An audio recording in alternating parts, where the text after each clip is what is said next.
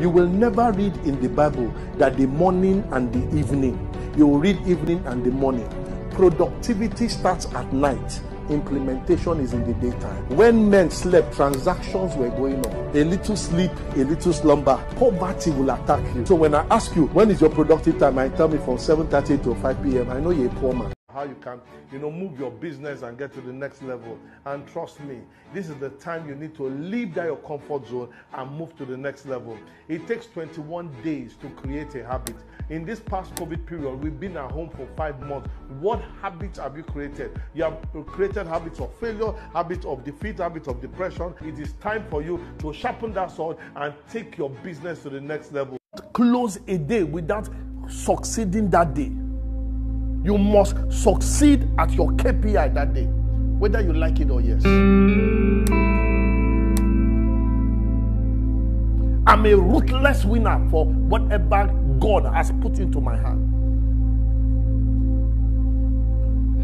Ruthless. I get knocks and injuries left, right, and center, but I refuse to give up. Hard work will never kill you. It will stress you, but will never kill you.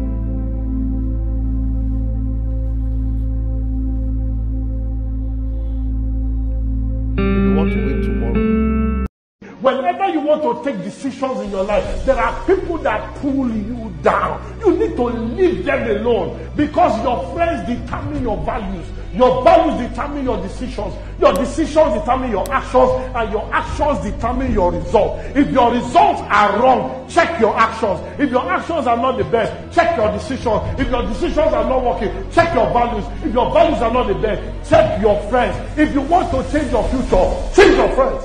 The reality of this season shows that you cannot survive with one source of income. And that has always been said in the Bible from Genesis. Genesis chapter 2 verse 10 says that there were 4 rivers that were watering the Garden of Eden. Gishon, Fishon, Hiddekel, Euphrates, and there were different things in there to water the garden. First of all, if you are a Christian, if you are somebody that is of faith, you must have a minimum of 4 sources of income. Anything less than that is an abuse of the mandate. That is my message to you. Go and start thinking and stop praying too much. God expects you to work and be produced. Adam, get to work.